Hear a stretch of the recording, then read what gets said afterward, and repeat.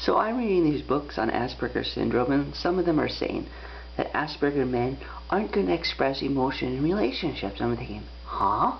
What? That totally doesn't describe me. Though a vast majority of what the books say on Asperger's syndrome certainly apply to me, there are some things that don't, like that. In fact, I find myself super emotional, hyper emotional, very emotional.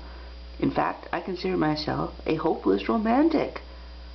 So this doesn't work for me. Certainly I know not every single characteristic is going to apply to every single person. So maybe this may apply to others. And I want to avoid making false generalizations based on my own experience.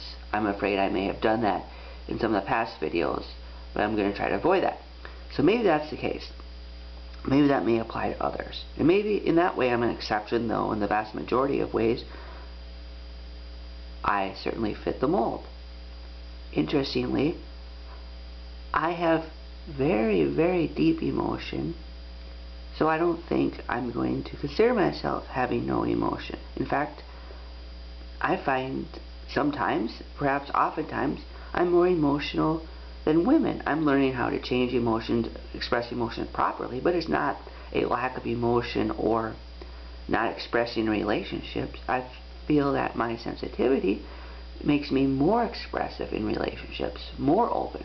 And like I said earlier, I'm a hopeless romantic, and romantics love to express emotion.